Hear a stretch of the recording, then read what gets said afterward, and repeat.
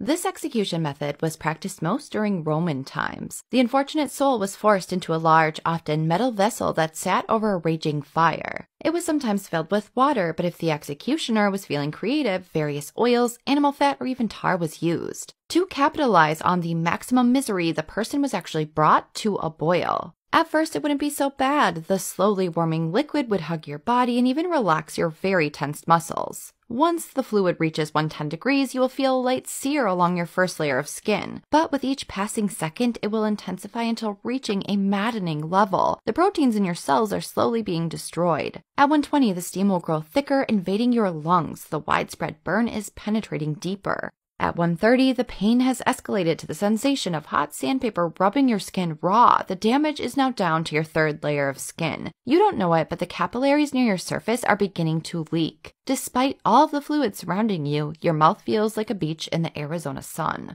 At 150, you feel like a fire has now spread inside of your body. The scalding steam has damaged your lung tissue. Any attempt at a breath feels like inhaling acid. Also, your skin is now spitting, splitting, and oozing from widespread 4th-degree burns. At 160, hypoxia is a serious threat. The air around you has been hijacked by humidity and rising water. You're no longer getting enough oxygen to your organs. At 180, your muscles tighten and shrink from the prolonged heat. You can't fight it even if you wanted to. As your body seizes up, you slip under the near-boiling hell fluid.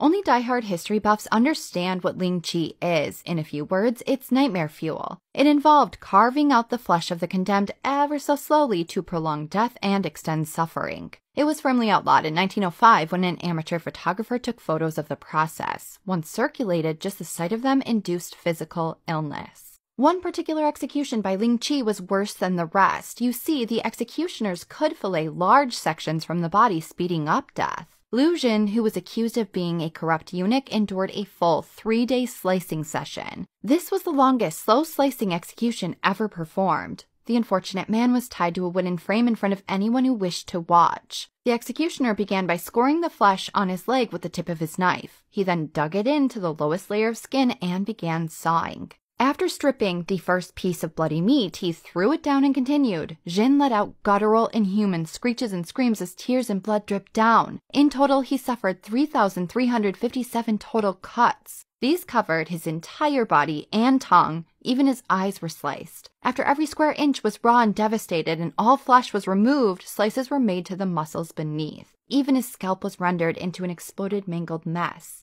Once his suffering finally ended, all victims were invited to purchase his flesh for consumption. First of all, you're in for a bit of a process. Human skin doesn't just slide off your body, you'll need to be tenderized a bit. Either you'll be placed in the sun all day until you're burnt to a crisp, or dipped into boiling water. Which would you prefer? Sadly, that isn't even the worst part. Instead of having time to recover from your smoldering pain, the flaying process will begin. The skin on your face will be sliced off first because it's the easiest and most accessible. The cut will extend beneath all layers of skin to just above the muscle. After, small punctures will be made all over your body to score the flesh. Then, very long, thin pieces will be cut and peeled off of you like you're some kind of cutie orange. You will feel every single nerve ending as it is dissected, and these nerves extend into even your deepest layer of skin. This horrific torture will go on for hours. Death will come from blood loss, shock, hypothermia, or infection. Your skin is an organ that keeps in heat and keeps out dangerous bacteria. Without it, you cannot survive. You'll be forced to endure your agony for up to an entire day before your system gives out.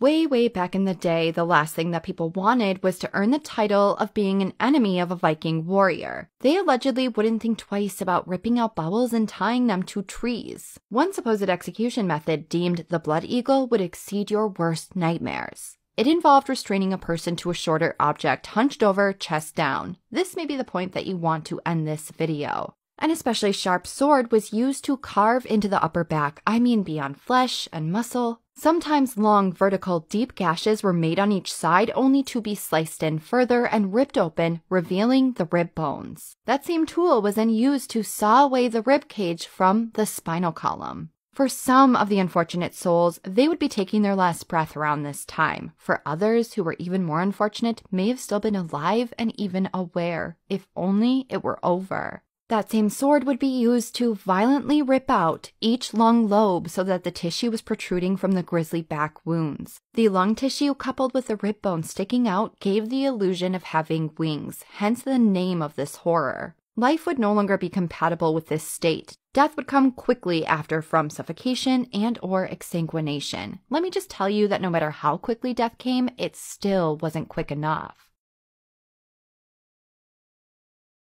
This macabre contraption originated in France in the late 1700s, but it still remained their main method of execution into the 1970s. It was fittingly deemed the national razor. It was a tall, narrow apparatus with a sharp, weighted blade suspended at the top. The condemned was forced to lie beneath it with their neck secured in a type of stockade. At the executioner's behest, the blade was released and... gravity did the trick. The sharp force cleanly severed the head from the spinal column in a blink. Aside from being quite theatrical, it also appeared to cause death instantly, but now we know better. Just imagine lying on that stiff bench face up. That blade is about 9 feet above, just taunting you. The rounded wood surrounding your neck is making you feel incredibly claustrophobic, and you can't help but wish that it would just fall already without warning. The anticipation is making your guts churn with ice water, and then you hear it. 3, 2, you feel the bench below you vibrate. You inadvertently tense up your muscles and clench your eyes shut. There's a ball of immense shock that is absorbed by your throat and proceeds to shoot in all directions. It only lasts a moment before your entire world numbs. Your vision becomes skewed by rapid motion. Your mind won't allow you to understand this, but your head is rolling off of the bench while your body remains stationary. All pain is now gone because your nervous system's highway has been severed by the blade, but you're still conscious. Extensive scientific studies have demonstrated that the brain can remain aware for several seconds after the head is cleanly removed from the body.